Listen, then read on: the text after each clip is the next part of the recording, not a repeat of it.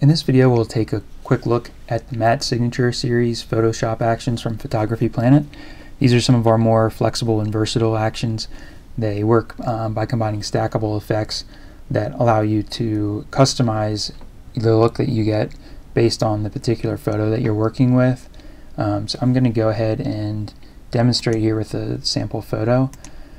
The actions are broken down into a few different categories. There's the base actions, the adjustment actions, tones, grains, vignettes, and finishes. And I'll go through all of these here. I'm going to start by clicking on the Run All action for the bases. There's 10 different base effects that serve as foundations for the effect that you'll create. They can be used as standalone effects, just like a regular one-click Photoshop action, or you can use them as a foundation, as a starting point, and then further customize it with the adjustments and the tones.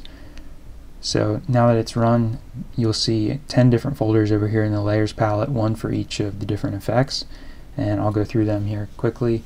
There's 3 different basic mattes with different levels of strength. So here's the mild, moderate, and max.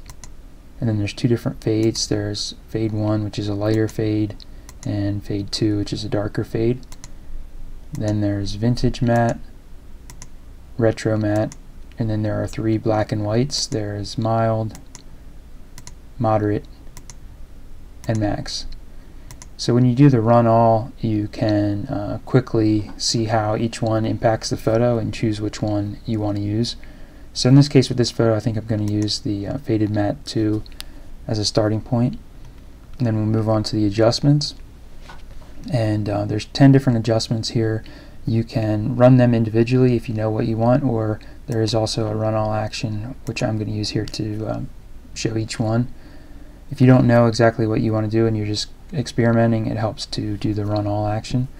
And so this is just a reminder to open up the adjustments folder in the layers palette. So when you open that folder, you'll see the 10 different options that are available, and I'll go through each one and then show how they can be customized. First one is a shadow recovery, and there's highlight recovery, there's add haze, washed out, faded, lighten, darken, brighten, contrast boost, and contrast reduction. And each one of these can be customized by using the opacity. So for example, if you want to add haze, you would select the haze layer and then adjust the opacity. So by default it's set at 60%. If you increase that opacity, it will give you a stronger effect, and if you decrease it, it will give you a softer effect. So each one of these can easily be customized, which makes it really nice to get the effect that looks best with your particular photo.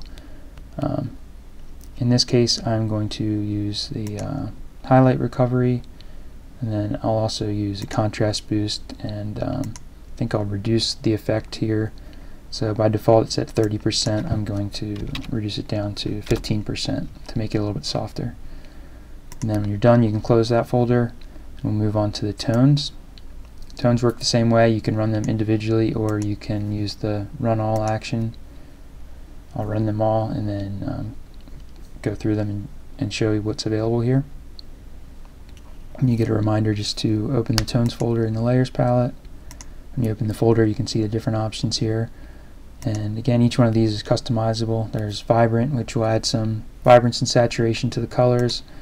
So if you select that and then increase the opacity, it will give you a stronger effect. And of course, if you decrease the opacity, it will give you a softer effect. And there's warming, cooling, desaturate, which if you increase the opacity all the way up to 100%, will completely desaturate and convert it to black and white. And then of course you can reduce the opacity if you'd like. Then there's several different color tones here, and again, all of these can be customized to suit your needs just by adjusting the opacity to make it stronger or softer. For example, here the violet, if you want to make it stronger, it's by default at 40%. If you want to make it a stronger effect, just increase the opacity. I'm going to work with the blue tone, and I want to make it a little bit stronger, so I'm going to increase it from 40% to 60%. And then I'll close that folder when I'm done. Now there's actions here for adding grain. There's a light and a heavy, so you can use whichever one you want, and each one can actually be customized to get the exact amount that you need. You can customize it then by clicking here where it says add noise, and it'll open up the smart filter. So the light version by default adds 5%, the heavy version adds 20%. So if you want to go somewhere in the middle, you could change it to 12%, and the amount of grain that shows up is going to vary depending on your photo, how much noise and grain is in the photo to start with, and also the resolution of the photo. I don't really want to use any grain, so I'm going to deactivate that.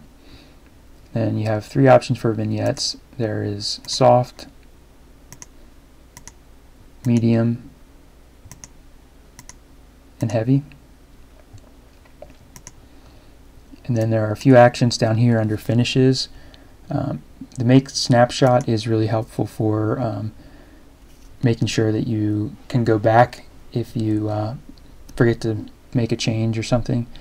I'm going to run that, and then I'll demonstrate exactly how it works. So it just tells you that your snapshot's been recorded, and to access it you need to go to the history panel, and I'll show that in just a minute here. Then I'm going to move on to flatten. I have the photo the way I want to use it and the way I want to save it, so I'm going to go ahead and flatten it.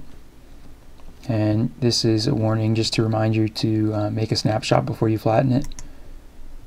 Okay, so now flattened it, and you can see that it's just down to the single layer over in the layers palette.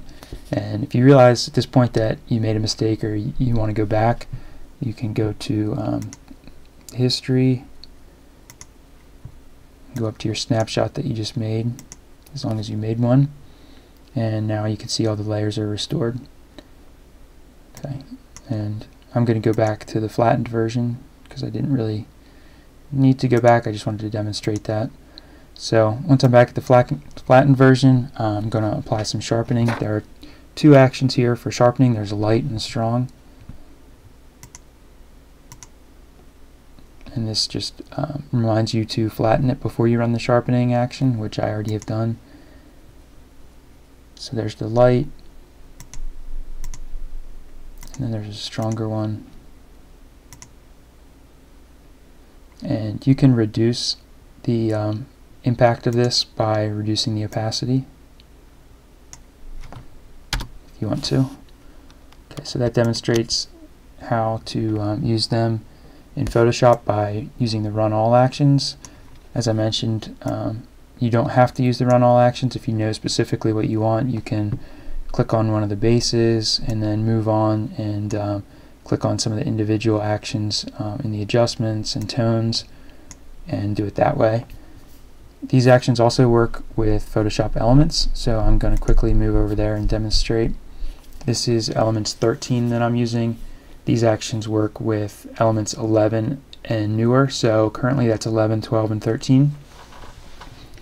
And they work pretty much the same way. I'm going to click on the Run All for the base. It works a little bit differently behind the scenes, but from a user's perspective, everything is pretty much the same. It will just add your 10 folders, and then when it's done, you can see how each one impacts the photo and choose the one that you want to use. Now, one of the differences in Elements is that Elements handles folders differently. So if you want to open a particular folder in Elements, you will need to select the folder in the Layers palette that you want to open, and then go down to the Finishes, and you'll see an action here for opening the folder. You click on that, it will give you a reminder to select the folder that you want, which I already did, and then when you run that, it opens the folder and you can now access the individual layers. So for example, on this one, the hue and saturation layer, if I wanted to increase any of these things, you can do that. If you wanted to adjust the opacity of any of the layers, you can do that as well. Okay, and moving on to the tones and adjustments. The adjustments and tones in the Elements version do not have the run all actions because with Elements handling folders differently than Photoshop, it's a little more clunky to open and close the folders. It's just easier to run them individually. So you'll just click on whichever adjustments you want to run, whichever tones you want to run. The grain actions are slightly different as well.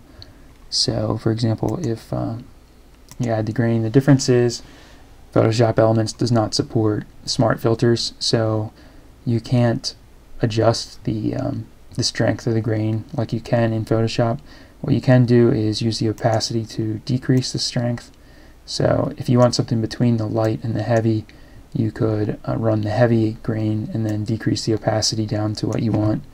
The heavy grain action applies a pretty heavy effect, so you probably won't want anything heavier, but if you did, you could combine the light and the heavy, or just multiple layers to get the strength of effect that you want. And that pretty much covers everything with these actions, and thank you for watching.